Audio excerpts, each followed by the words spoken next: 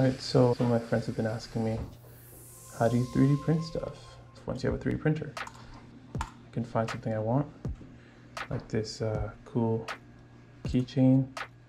So I just download this, boom, boom.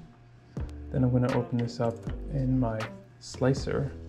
I use one called Simplify 3D, but there's also another one that you can use that's free. It's Cura. So here we're choosing the two things we just downloaded. We're going to open it, and then we have it here. Then I take my USB and I prepare to print. Now this says it's going to take me 58 minutes. It might take a little bit longer. Save it to my USB drive. Save. Okay, it's done. I'm going to take this where I have my printer.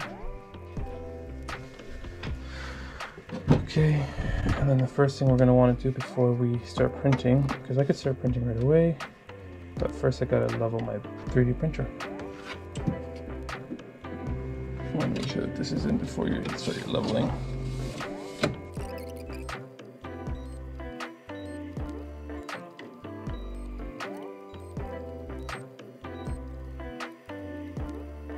Okay, so my leveling is done. Now, mind you, I don't have to do leveling every time. Only if I haven't used the printer for a while, which I haven't, or if you've printed something really big and it got stuck to the bed and you had to peel it off. So we're gonna go build with my USB here, my 3G codes. These are my avocado friends. So I'm gonna go ahead and hit, oops, avocado friends. I'm gonna go ahead and hit the build button.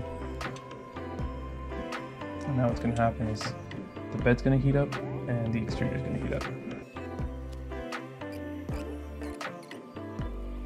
Now once it reaches its heat, you're gonna notice here that some of the filament's gonna start to leak out, and then it's gonna start, and it'll start moving.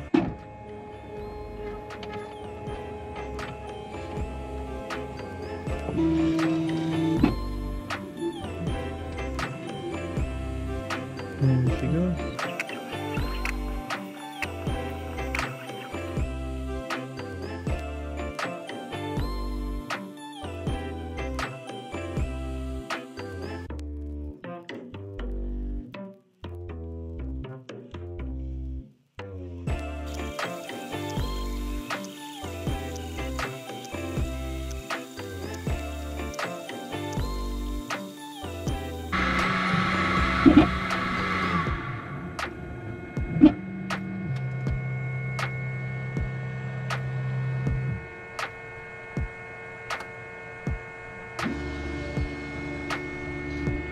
And the print is done.